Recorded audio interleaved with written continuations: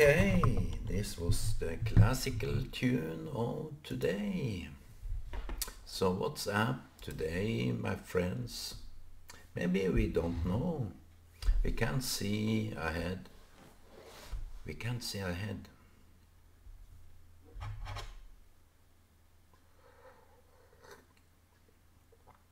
Sometimes you have to take it as it comes. We never know. But it's Shabbat and it's Shabbat Shalom to everybody. So what's the topic on a Shabbat? That everybody have to rest their judging mind. I think to rest a judging mind is quite good. Not even judge yourself so hard. Maybe it's given just to serve as a connection tool with us and us together. And who made us? God. So we are connected in God. Everything and everyone is connected. It's a time when loneliness should vanish. Every lonely soul out there on a Shabbat. Take your time and moment as to reflect over what I'm going to say. I think when we can say that God made us all. God made us all. He made us all equal, but in a different form, different way, we are all different, but we are all equal in the value of regarding to what. So that's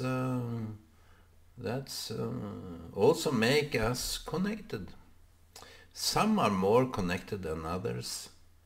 I agreed to that. But when it comes to it, no one is more connected than others.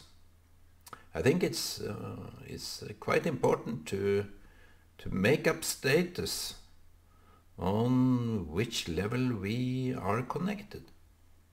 Maybe we are not connected physically. Maybe we are not connected even emotionally. But there is a connection anyway. It's a spiritual, it's way above any imagination of physical connections. We are all grounded here, and when we are lifting up in the airplane, we are not connected to the ground, but the air is connected to the ground. Everything is connected in some way or the other. Everything is connected. Even by air, by ice, by water, by soil, by stones, by some... someone told me the other day that I can't talk like that with you, anyone else but you. I think a little bit about that, but it seems that people are very superficial. That in itself proves to me that there are many out there that are superficial. They can't talk real talk with other people because maybe other people are so preoccupied with superficial stuff. It doesn't really resonate with them. And so be it. We can survive that. If they are not connected, that's a proof that we really don't need them. It's It's a need. I think it is a need, but it's at the same time, it's something that is not yet appeared. That's why I talk about believing in time. Because, you see, people are mainly superficial. Generally, I think it's both cases. Someone I resonate better with than others, and the resonation is always making things happen, like in a talk, like in a relationship, like whatever it is. You see, there are some musicians that are playing this, maybe a guitar or something. And many things goes with that. Drums, saxophones, accordions, trumpet. You see, there are different instruments. And you are an instrument, my friend. It's a blessing. You, the instrument of you. If you feel that this tune is something capturing your mind, your soul, and everything, you are in tune. It's something there to be explored.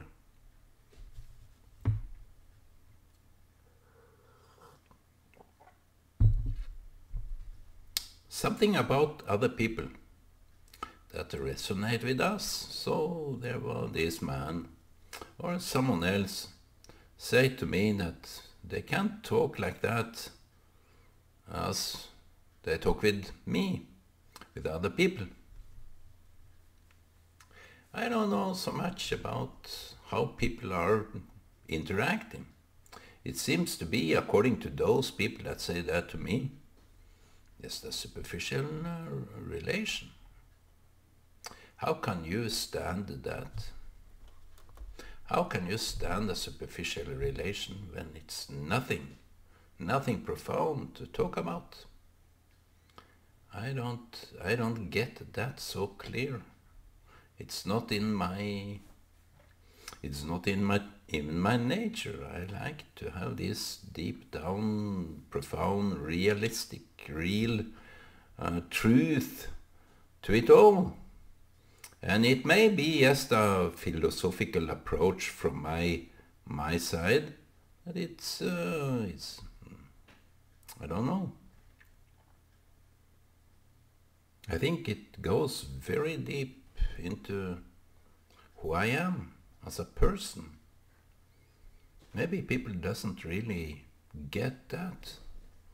I can be superficial. I can talk about nonsense. I can talk about air, floating air, or waves of air flow.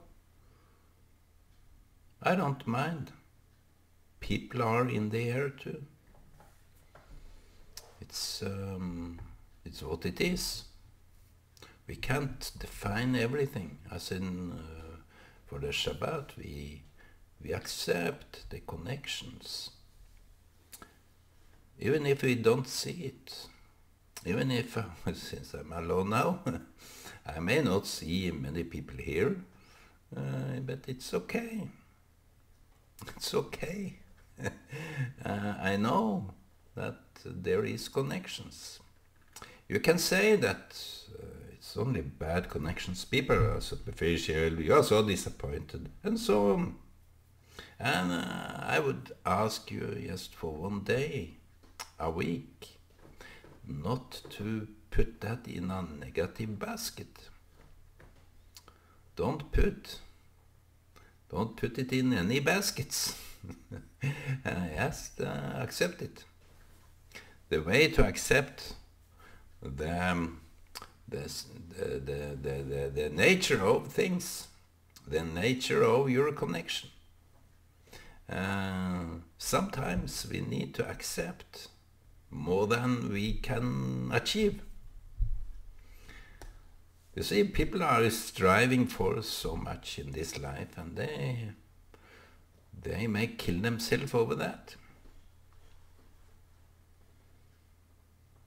Why not just accept, embrace it, be the chosen one, be who he is chosen?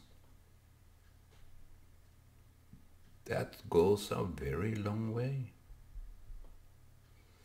Be the chosen one for the other. Just accept. Just be there. To be a chosen one is more of a disappointment for everyone else than you. If you are chosen, you can disappoint so much. But my friends, in some degree, everybody is chosen. We are chosen for each other. I'm chosen as an enemy. I'm chosen as an underdog. I'm chosen as a superior. I'm chosen in which way people find fit. And it's okay. Just be you. Say no to those that choose you to be something you are not. Just say no. Choose to say no to those that demands things from you that you can't give or doesn't really like to give. You see, I've been talking about corruption. Corruption is a cruel thing. It tampers with the soul of a man. It tampers. It goes deep into this kind of this guideline, this backbone of conscience, this morale. If you are corrupted, you will be slain down, crying for rescue, for a savior. And sometimes we are there. Sometimes we are slain down, my friend, because we are corrupted, because we have given up ourselves, the dignity, the pride in being you for who God made you to be. They are talking much about pride today. It's all about something external. It's not real pride. It's the pride that you wouldn't like to have. I wouldn't like to have that pride. What is it about that? But the pride I'm talking about is something you will want. That you are proud of being who God made you to be, in order to fulfill that mission of being you. It's not a selfish mission. It's not about what can you achieve for yourself. No, it's you are the fruit to be eaten. Like someone made this cake. It's half rotten, I think. But I eat it any which way. I eat the cake, half rotten, because it's the fruit for the coffee. You see, to be proud in a way is that you are you. You are the fruit. To be as a service. And when you have achieved the acceptance of being you, then you can be at real service for everybody. As I'm talking with people, I think in some regard I have to humbly say so. I feel that I have achieved something in my endeavor to reach out to find myself. I can be the one chosen. I can be the chosen one. I think for Israel's sake it took a long way. They knew, deep down, they were chosen, deep down.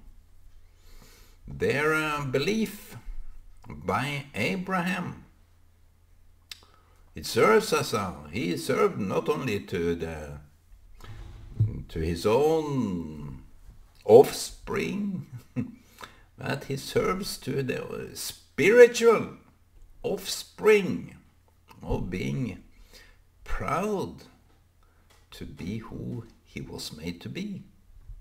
That too. You see, in your life, when you feel this loneliness, look at yourself in a broader perspective. Look who you have been in connection with. If you are that lonely today, look back, track it down by the minutes, so to say, to see who you have been interacting with. Make a philosophical, profound thought about that.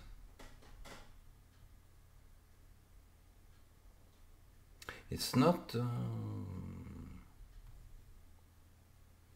let me Google that word. Tilfeldighet. I will say occasionally, but I'm not sure about that.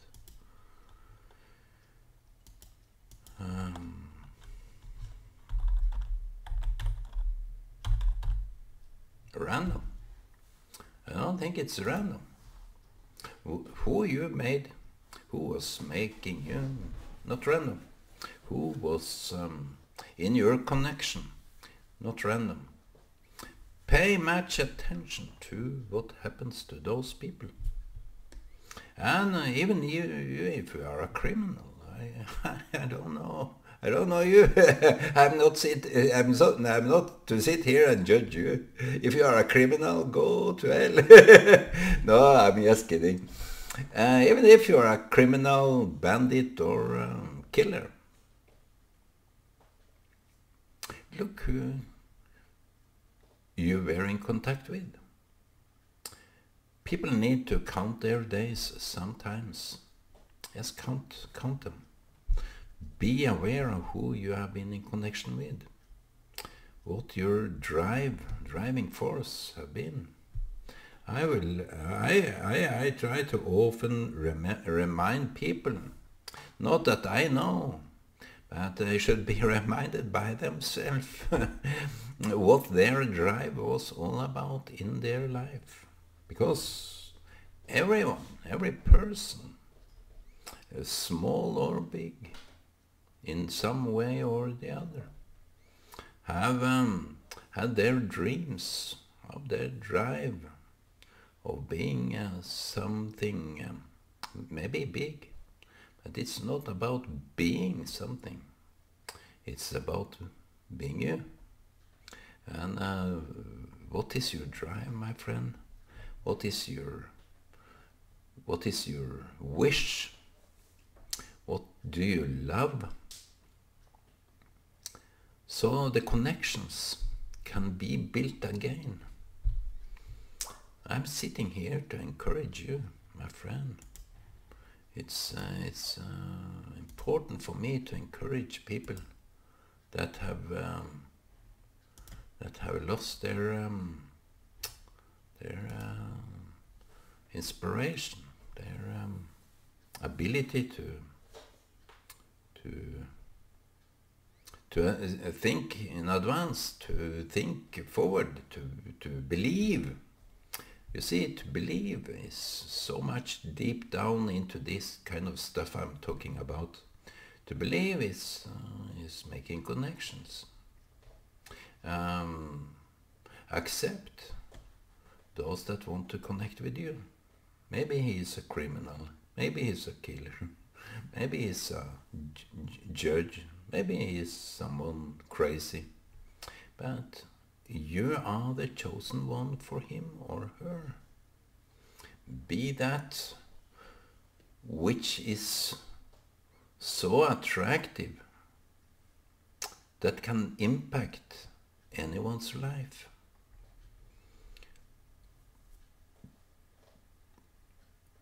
Make something happening out of your position.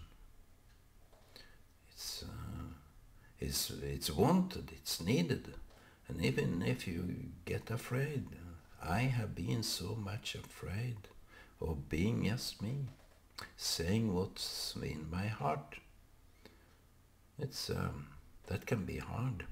That can be hard. And it takes guts to do it. But yesterday I was told by some friends, I don't want to name them because they know me very, very well.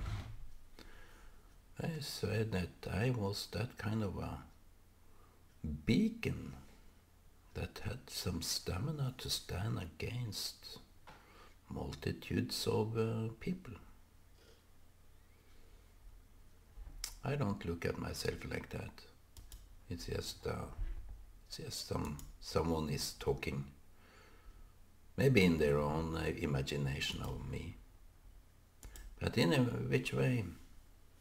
I had this example of being a so big crowd, and it seems that most of the crowd was looking at me. I was just attending some meeting. And this preacher that was walking around with his flock, they wanted to go around and pray for people. I felt something was very strange in that meeting, very strange and odd, and I don't left that feeling very easy. This feeling, this came to me that this man is going to be confronting me in some way. I knew that.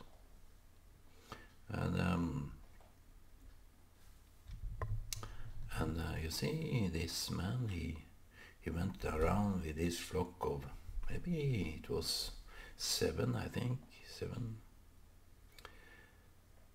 people, and they went along the benches where people were sitting, laying down, crying, laughing, singing, or whatever. He had preached his thing, and he went around. And I had a feeling that he was coming up to me. I was just looking at him. I was looking at him. And I didn't move. I was just sitting in my place.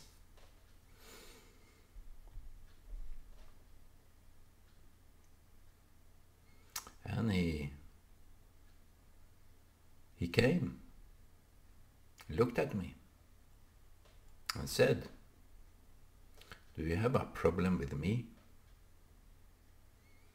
I kind of felt that he overdid it in some way.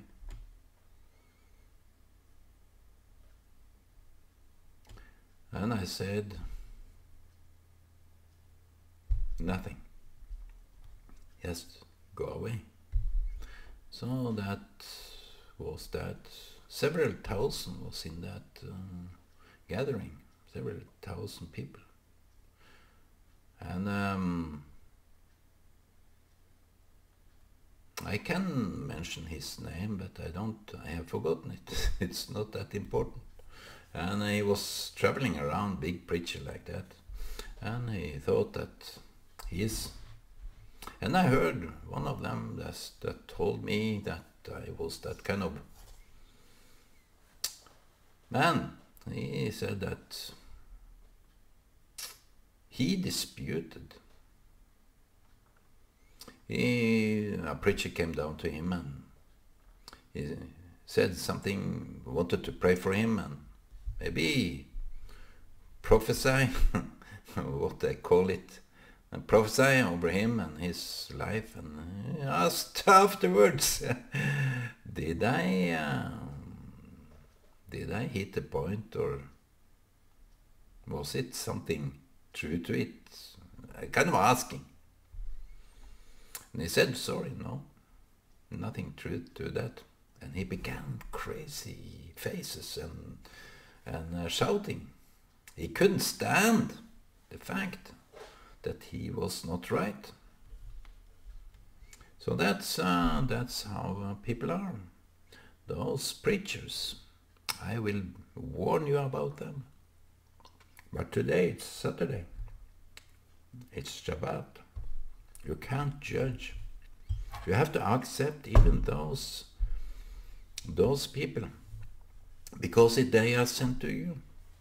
You are the chosen one for that moment, for that person, for that occasion, for that situation. You are the chosen one, my friend. If someone come up to you and say something, you are the chosen one. And since you were born, you were chosen. Maybe not in a random way, like your parents made you to be like that. No, maybe I would believe, since I'm sitting here, I feel chosen. I think by the God Almighty, He chose you to be you. I think that makes the connection okay. You don't even need to strive for it. As Jesus said, look at the birds, they don't worry about life. They will pick their food. They will bloom, and that's how much more would God in His heaven provide for you. I'm not sitting here and laughing at people that are poor, that are dying out of poverty. I'm not oblivious to that. But people are despairing out of loneliness. And I'm talking about you that feel lonely. Lonely in your heart because you have not reached someone that made you a chosen one. I think I've been chosen one from day one. And if you start believing that you are the chosen one from day one of your life, you can start believe. You can start believing yourself. You can start to believe in time. You can start to believe in motion. At maybe this time, as I said last time, that maybe the time is just a fixed entity, but the space is moving. So how would we be able to judge time by just spatial movement? So when time goes by, you have to believe in it. You have to believe, and you are at the focal point of time. So believe that you are the chosen one. Believe that there is connections to be made, even in advance. I connected to this preacher. I connected to him in advance. He made me as a chosen one for him. So that made me reflect over that, and maybe I made him to reflect over that too. No one is judging here. It's just a blessing. It's just how it is. It's how it's made. Designed for you and for me, my friend. Shabbat Shalom, and may God bless you all.